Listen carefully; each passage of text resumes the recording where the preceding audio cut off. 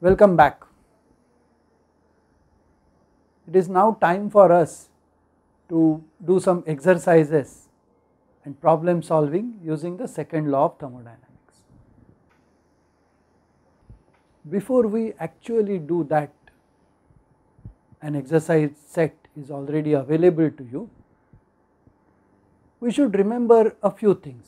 There are a few tricks of the trade and some procedures which we will follow.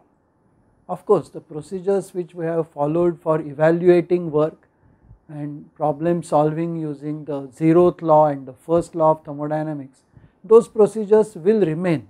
We are not going to keep them away. They are also part of thermodynamics. So one thing to remember is we should not forget the first law and the zeroth law. We will use them as needed.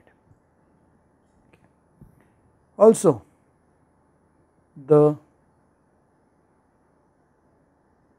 equations of state will be required to be used as needed. Then we will have to do the following.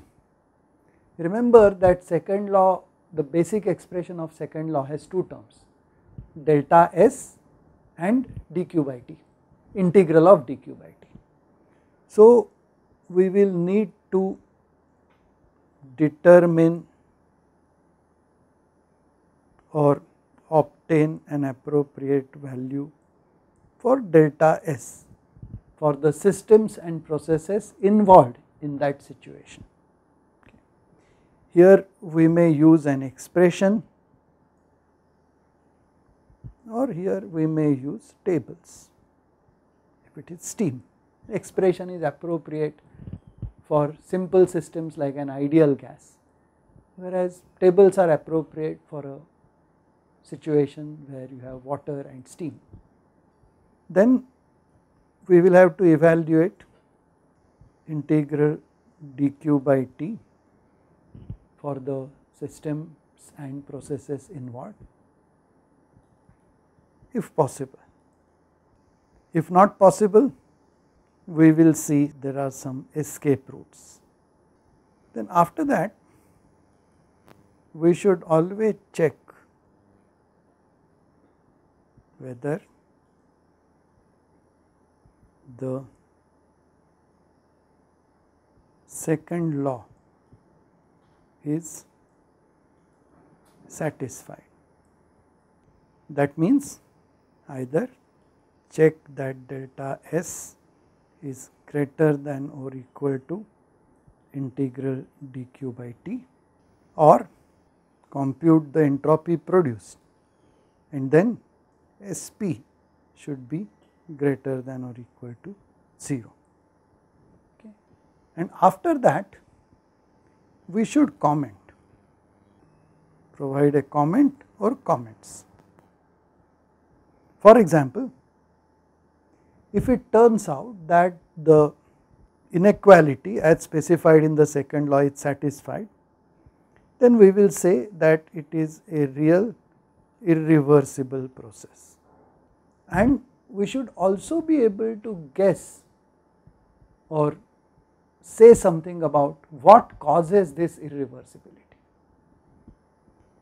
If we notice that the second law is satisfied in its equality form, then this implies that we have a reversible process. And we know from our experience, everybody knows from their experience, that a reversible process is very, very improbable. So it is a thermodynamic ideal. In real life, we hardly ever see any reversible process taking place. And if we find that between this it is not satisfied, but it is the other way it is satisfied, we will say that this is an impossible process. And if it turns out to be an impossible process, we should say that look, what is it that is making it impossible, and if something is possible to do which would make it irreversible and possible, we should be able to provide hints or suggestions for that. Thank you.